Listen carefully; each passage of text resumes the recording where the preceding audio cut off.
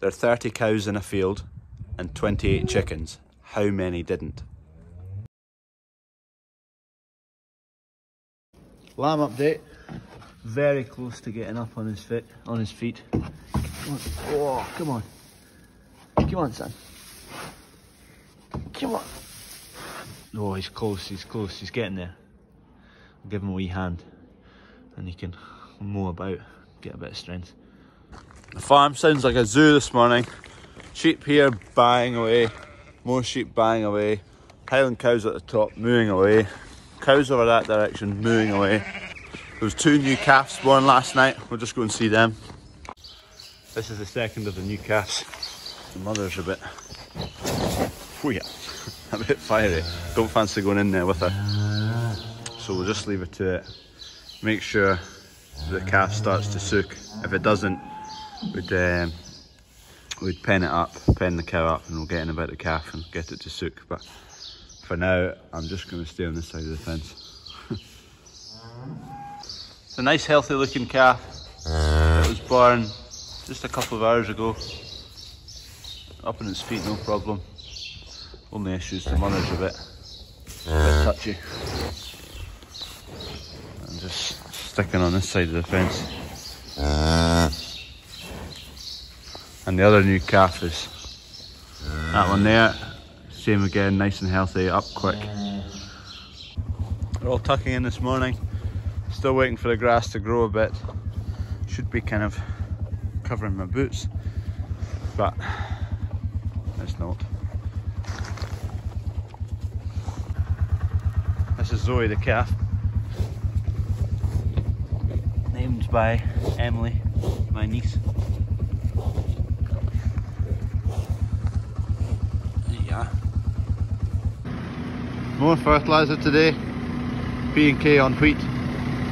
The first of the calves born didn't really sook all morning, so we've just brought it into this headstock a bit, and then we've managed to get a calf onto it, and the cow's not able to have a go for us. It's getting on fine now. It's had a big drink. Its belly will be full now. I'll tag it and you spray its navel in there to prevent disease, because that's just like a pathway straight to the heart, the umbilical cord where it's cut off. So spray that, keep it clean, doesn't pick up any diseases, and that calf will be fine. Just sorting out tags, and there's a made its way in for some soya. Loves the soya, loves anything that's in here lying about. So these are their tags. This will be the passport number of that calf, that wee boy that was just born. This bit here, that's a BVD sampling tag. So one of these, this cuts a wee chunk out of the ear, puts it into that wee vial, send that away, and then it gets tested for BVD, and then we can be sure that all our calves are BVD clear. And the blank one, that's a management tag, so if you want to fill in any numbers for your own kind of recording system, you can do that there. I don't fancy going through an airport with one of these. So I filled in the management tags that I use, so I don't really need them, but I've got a blank space. So 11, that's 11th calf, D, that's a month, so that's April, and we've called it Tim. That's my first subscriber, so that calf's getting a name.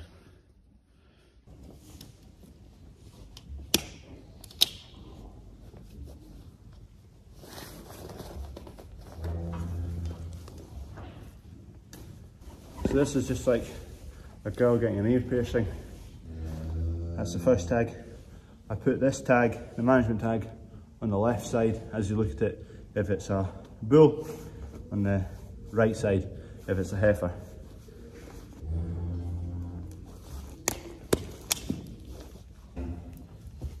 Now he's got his tags.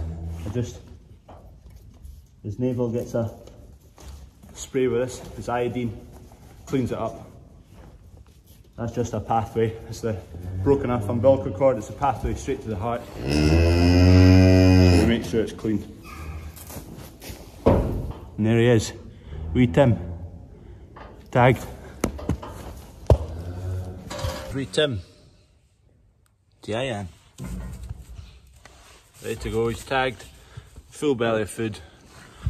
I'll let the mother go and stay well out of her way. So that's the vial there with the lug of the ear tag in it, and that'll be sent away, tested for BVD, and then we'll get the results. And hopefully you'll be BVD clear.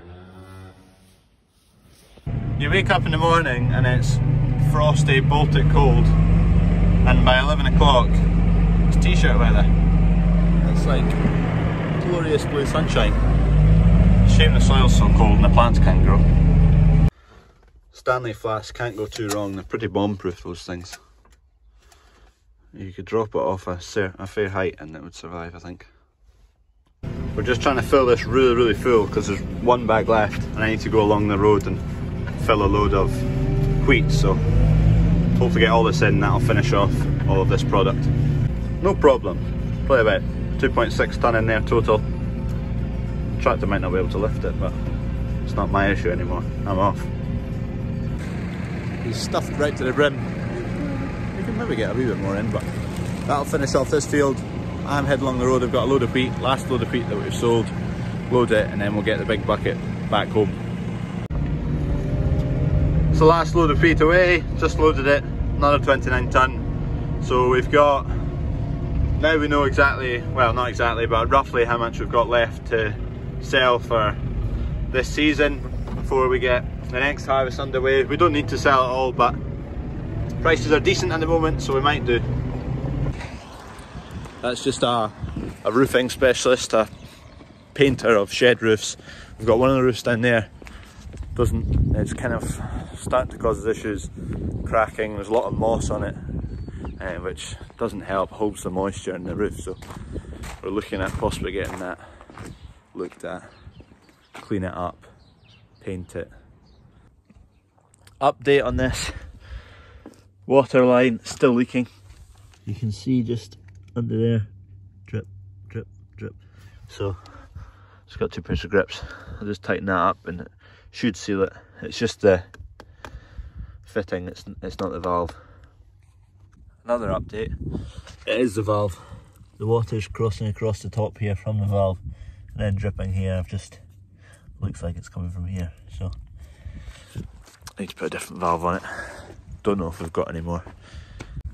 So I just came back along the road about an hour ago from loading the last load of wheat, and in that time we've managed to sell some more wheat and the lorry is already on its way. So just going back along and then leave the bucket alone because we've sold 4 loads. Another lorry. There's one more straight after this. This will be the 6th lorry of the week.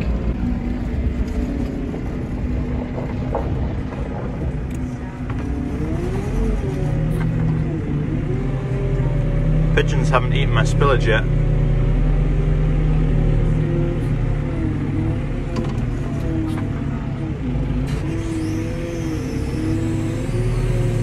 Each bucket of the forklift takes about 2 tonne.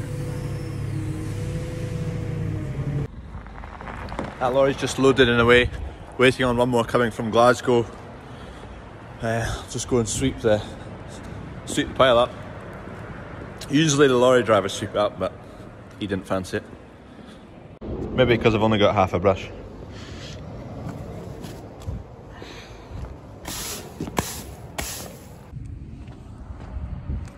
Here comes lorry number 2, straight from Glasgow. First one was just next door to us, so get him loaded up, that'll be 2 away.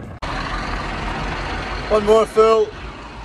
There's another one on the way apparently, so that's going to be 3 done in 40 minutes, 50 minutes. Perfect. The wheat store is starting to disappear.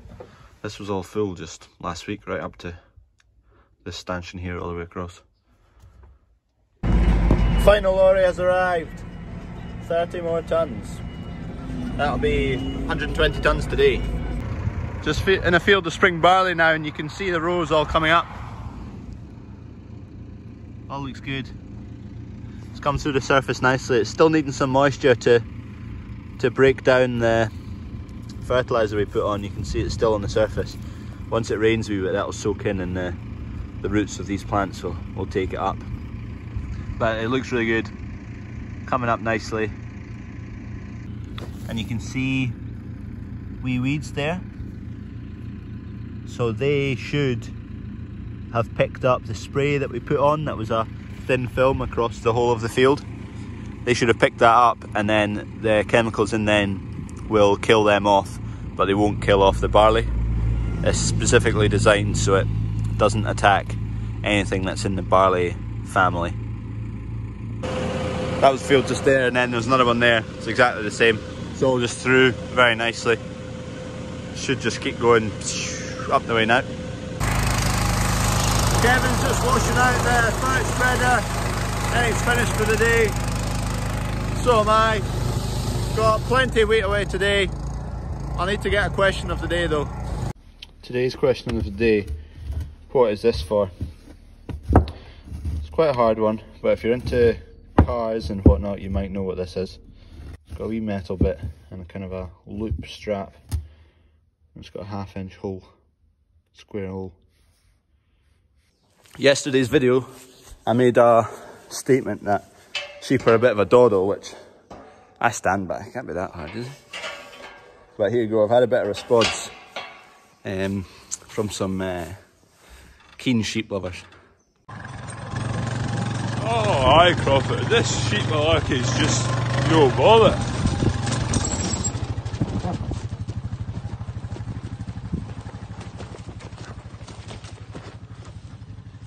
Hi Crawford, thanks for your help the other day there. Just a doddle.